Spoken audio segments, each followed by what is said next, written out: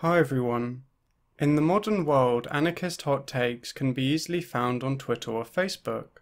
Such hot takes are, of course, not a new phenomenon and can also be found in the 19th and early 20th centuries. In this video, I shall draw attention to a few of my personal favourites.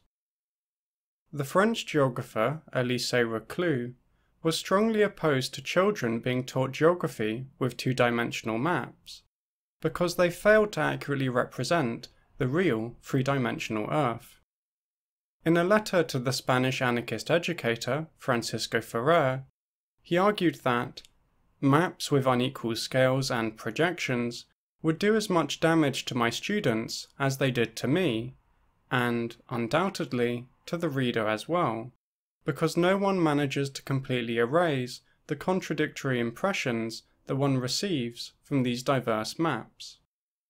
This was because they gave geographic forms a floating and indefinite appearance, misrepresented the proportions between the different regions, and featured multiple deformations, inflated or narrowed, stretched, elongated, or truncated in various ways.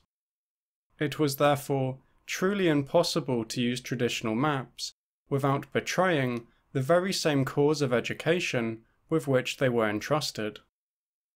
Reclus' alternative to 2D maps was the use of 3D globes.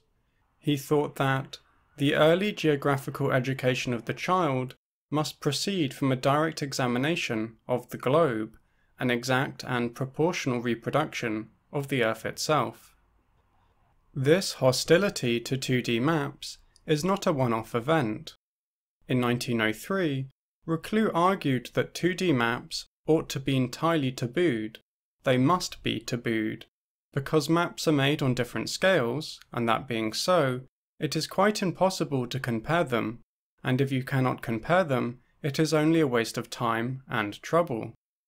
In all well-conducted schools, globes should be used, and children ought to be entirely forbidden the use of maps. Reclus was, in short, a true globehead. Historical anarchists had strong opinions not only about globes, but also about drugs. In 1922, the Italian anarchist Enrico Malatesta argued against the criminalization of cocaine. Although his arguments against drug prohibition are still relevant today, he did seriously underestimate how much people enjoy taking cocaine. He wrote, "There are in France stringent laws against the traffic in drugs, and against those who take them. And, as always happens, the scourge grows and spreads in spite, and perhaps because of, the laws. The same is happening in the rest of Europe and in America.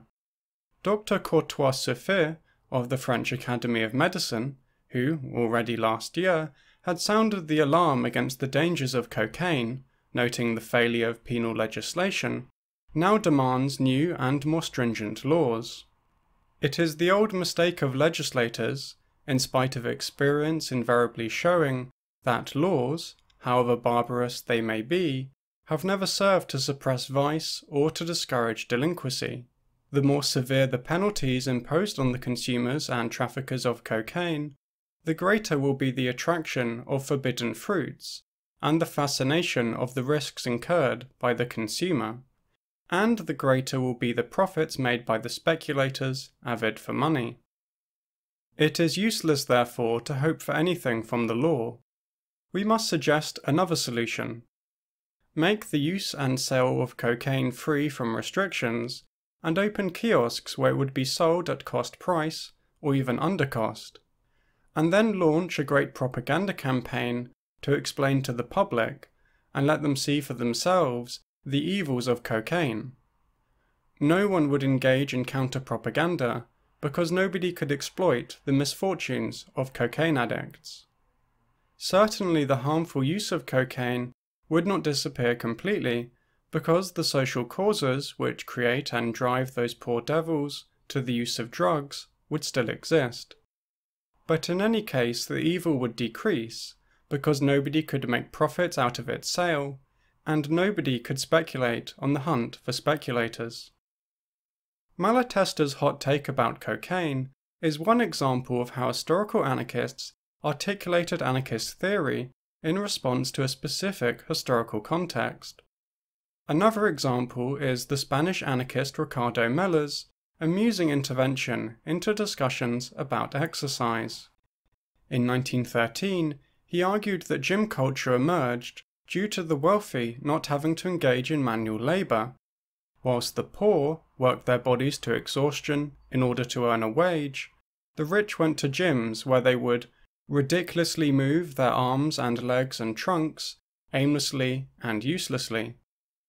Meller thought that gym culture was not only a product of the capitalist division of labour, it was also inferior to what he viewed as more natural and superior forms of exercise.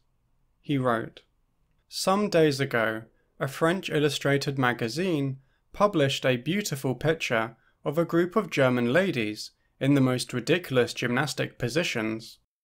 All of them were simultaneously performing the strangest movements.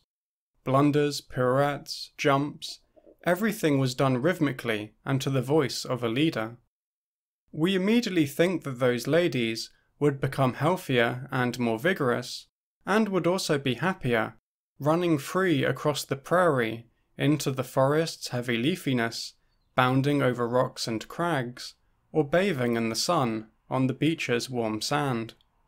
We immediately think that tidy tough guys who waste their time in fencing halls, in ball games, in horse racing, or in water sports, would be much better off running around beaches, forests, and meadows after cute girls, inviting kisses in pink colours.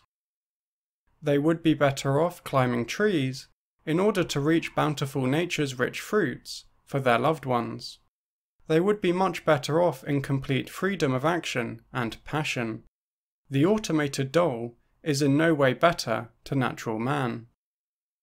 Prior to the invention of CrossFit, Meller suggested what could have become a bold new exercise program: men in pink outfits chasing hot women across the wilderness. Other anarchists do not appear to have endorsed Meller's attempt to combine cross-country running with heterosexual gender relations. When writing about dating, they largely focused on the idea of free love. Although this sometimes included the idea of polyamory, it usually referred to a monogamous consensual relationship which occurred outside of marriage. Such love was supposed to be free in the sense that it was voluntary and did not contain any oppressive social relations. One proponent of free love, in this sense of the term, was the German anarchist Rudolf Rocker. Although Rocker appears to have treated his partner Millie Woodcock with respect, other anarchist men were less caring and used women as sex objects. To give one example, Rocker knew a married man who lived with and impregnated a young woman who was not his wife. This man subsequently threw her out of his house when his wife arrived from Russia. In response to this kind of behaviour, Rocker endorsed drastic action. He proposed that men who had sex with and then abandoned women should be expelled from an organisation he was involved in. Such men were viewed by Rocker as people who had wrongly mistaken anarchist ideas on free love as license to satisfy their own sexual desires without consideration for the welfare of others. Rocker, in other words, engaged in anti-fuckboy action. Given the above, historical anarchist theory is not only interesting or thought-provoking, it is also sometimes very amusing and bizarre. These hot takes highlight the fact that anarchists did not only write about such topics as the oppression of capitalism and the state, or what strategies anarchists should use to achieve their objectives. They reflected upon and wrote about a large number of different topics. In 1886, the English anarchist Charlotte Wilson claimed that anarchists believe that the solution of the social problem can only be wrought out from the equal consideration of the whole of the experience at our command, individual as well as social, internal as well as external. For some anarchists, the topics worthy of consideration included drugs, sex, exercise, and most importantly of all, globes. I hope everyone listening enjoyed the video.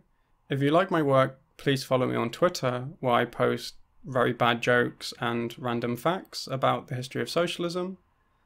Please support me on Patreon so I can keep making videos full time. Thanks so much to everyone who has and continues to support me on Patreon. I am forever grateful. Have a nice day, everyone. Goodbye.